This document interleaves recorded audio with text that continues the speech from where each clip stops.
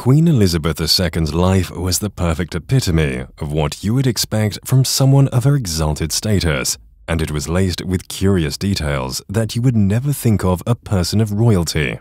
In fact, you would be surprised to hear about things like what her birthplace looks like right now, her nickname that was based on a common vegetable, and a connection to Britain's greatest spy. Welcome back to Facts Fanatics. We are dedicated to bringing you the most interesting real-life incidents that line throughout the pages of history. Today, we are going to discuss 10 of the less-known facts about the late Queen Elizabeth II of the United Kingdom. From facts about her upbringing to little-known truths regarding her lengthy reign, let's dive into 10 of the most interesting and little-known facts about the late Queen Elizabeth II.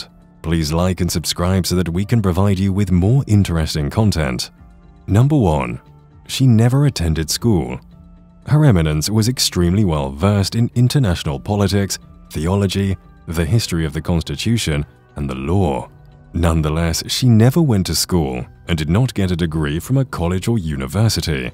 The Queen, known as Princess Lilibet during her formative years, was homeschooled by Britain's best tutors, never attended a single educational institution. One of these tutors was Henry Martyn, who went on to become the Provost of Eton College. The Archbishop of Canterbury instructed the future Queen to be in matters of faith, and her many governesses were responsible for teaching her the intricacies of the French language, among other things. Number 2. She was born in a townhouse in London. On April 21, 1926, the woman who would one day become Queen Elizabeth II was born. In spite of the fact that she was the oldest granddaughter of King George V and the first child of the Duke and Duchess of York, who would later become King George VI and Queen Elizabeth the Queen Mother, she was not born in a palace. Instead, she began her life in a quaint townhouse located within the Mayfair neighborhood in London, owned by her maternal grandparents, the Earl and Countess of Strathmore of Scotland. This home, located at 17 Bruton Street, was razed to the ground in 1937. There is now a Chinese restaurant, in addition to an office building on the former site. Number 3. She owned over 30 corgis. Some of the Queen's favorite pastimes were spending time in the countryside, engaging in activities such as horseback riding and walking her dogs. However, her ideal pet was a Pembroke Welsh Corgi because of its unique appearance. According to the Associated Press, Elizabeth's father brought home the first Corgi for the royal household in 1933. On the occasion of her 18th birthday, she was presented with her very own Corgi, whom she named Susan. A significant number of her future Corgis were direct descendants of Susan. She took Susan with her on a honeymoon in 1947, and friends of her family gave her another Corgi puppy as a present in the spring of 2021. The royal Corgis have partly shaped the public's perception of the Queen. A portrait of Queen Elizabeth II cuddling a Corgi appears on a coin issued to mark the Golden Jubilee of the British monarchy in 2002. On the occasion of her 90th birthday, the cover of Vanity Fair magazine featured a picture of the Queen with 4 of her pets. In a video that was shown before the opening ceremony of the Summer Olympic Games in London in 2012, Queen Elizabeth II and her corgis made an appearance alongside actor Daniel Craig in his role as James Bond. Number 4. She didn't have a license or a passport. Although the royal chauffeur was always at her service, the Queen occasionally fantasized about slipping on a pair of stylish sunglasses and a silk Hermes headscarf and taking a spin in her favorite Jaguar or Range Rover. Yet she was never a licensed driver. Though she was not required to have a valid driving license, license plates on her cars, or a passport for international travel because they were issued in her name, the 18-year-old Princess Elizabeth insisted on entering the army and learning how to drive as a mechanic for the Women's Auxiliary Territorial Service during World War II.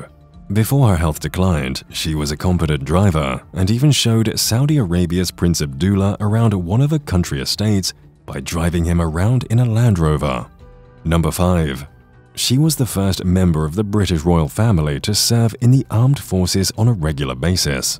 While other princesses, including Princess Patricia of Connaught, had previously held the position of Honorary Colonel-in-Chief of a military regiment, future Queen Elizabeth II took on a more hands-on role in the war effort when she was a princess. She became a second subaltern in the Auxiliary Territorial Service in 1945, where she was trained to operate and maintain vehicles. A promotion to junior commander came 5 months later. On Victory in Europe Day, she celebrated amongst the dense London crowds while remaining unnoticed in her attire. Number 6. She was the sole ruler of swans, whales, and dolphins in her waters. We can already judge from her corgi obsession that the Queen had a special place in her heart for animals. As monarch, Queen Elizabeth II possessed and owned every mute swan, whale, and dolphin species in her realm. According to the Reader's Digest, mute swans have been highly esteemed as a delicacy at banquets and feasts since the 12th century, when the Crown declared ownerships of all swans in the nation. Furthermore, the current legal regulation dates back to 1324 and states that the King of England shall have whales and sturgeons obtained in the sea or anywhere inside the realm. This law recognizes whales and dolphins as fishes royal. Number 7. She became the first monarch to inaugurate Canada's Parliament. Queen Elizabeth II opened the first session of the Canadian Parliament in person on October 14, 1957, making her the first monarch to do so. She took on the role of reading the speech from the throne, normally performed by a representative in Canada, the Governor-General. In her 1957 Christmas message, the Queen said she opened the new Canadian Parliament last October. This was the first time any royal had done so in Ottawa. She also said that the support of her fellow Canadians humbled her. Number 8. She could not be brought to justice or forced to give evidence in court. There must be some advantages to holding the title of Queen. Although civil and criminal processes cannot be initiated against the sovereign, the Queen is careful to ensure that all her acts in her personal capacity are carried out strictly within the bounds of the law, as stated on the royal family website. Interestingly, her husband Prince Philip had some legal issues related to his driving, which resulted in him giving up his license to drive. Number 9. She has traveled more than any other monarch in history. Although her forebears traveled much throughout the British Empire and the Commonwealth, the Queen put all of them to shame. She visited more than 120 nations across 6 continents, making her the monarch having traveled the most. Between 1951 and 2010, the Queen made 23 official royal trips to Canada. Number 10. Her nickname was Cabbage. It was much more like her pet name. Elizabeth was purportedly called Cabbage by Prince Philip during their 74-year marriage. No other person has been given the right or ability to give the monarch a nickname. Robert Lacey, a British historian and consultant on Netflix's The Crown, revealed in 2006 that the prince frequently used the name of the green leafy vegetable to refer to his wife. It is unclear why Prince Philip did this. However, some have speculated that it originated from the French phrase "mon petit chou," which loosely translates to "my little cabbage" or "my little sweetie." Now you know a little more about the powerhouse that was Queen Elizabeth II. This is by no means a comprehensive list, and there are a ton of other facts about the late Queen. Feel free to do your own research and let us know of any interesting facts about the monarch that you find. Thanks for watching. If you like this video, please help us to continue providing similar stories by liking and subscribing to our channel. Until next time.